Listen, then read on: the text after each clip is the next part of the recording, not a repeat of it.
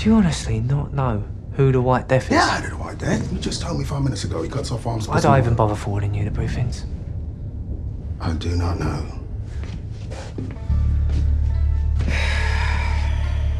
The Japanese underworld used to be ruled by a man named Minagishi.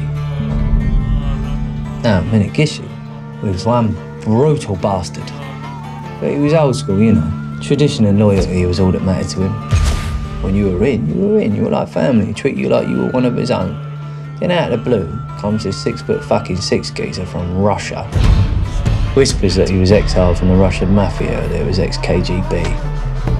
No one really knows the truth. But what is known is this Russian worked his way up the ranks, bit by bit, kill by kill.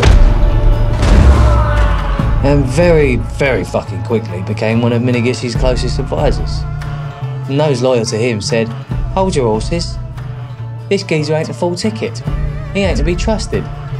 He's dangerous," they said. A modern plague, they said. A White Death. So sure enough, they were right. He made his own alliance. His own gang.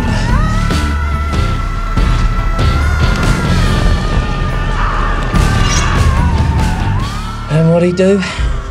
Stabbed him in the back. I mean, metaphorically, he blew his fucking brains out, didn't he?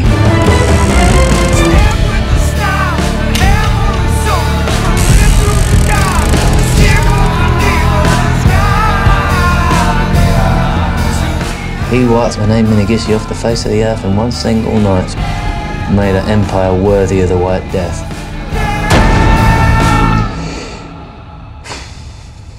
So, let me put this bluntly.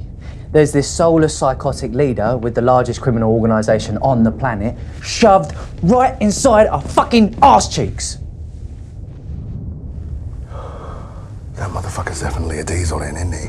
If you mention Thomas Tank Engine one more time, I'ma shoot you in the fucking face. Okay.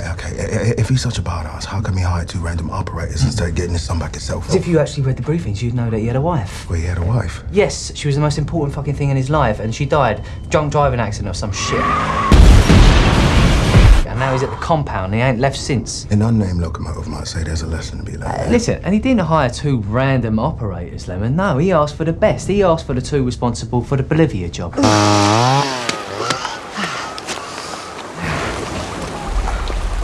He asked for pros who wouldn't fuck up.